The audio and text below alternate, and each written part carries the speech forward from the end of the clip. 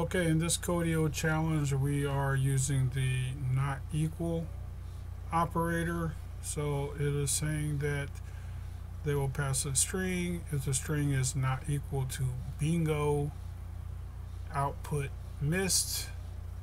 Otherwise, output the string hit.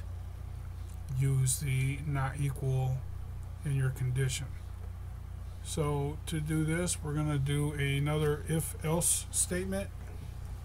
So it will be if string is not equal to bingo,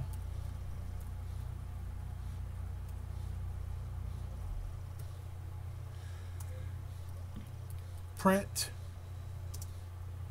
missed.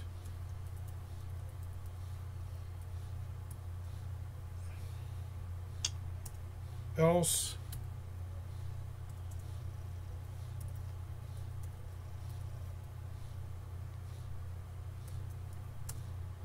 print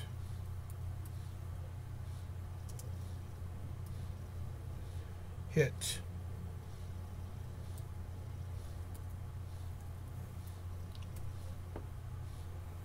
Now, I just want to point out that they have the exclamation point there, so that's why it's included there. And I think everything else is pretty self-explanatory on this, except the fact that I need to use a lowercase e. Okay, so if string not equal to bingo, print miss, else print hit. We'll check it. Everything looks good, and that's how you solve this not equals to challenge.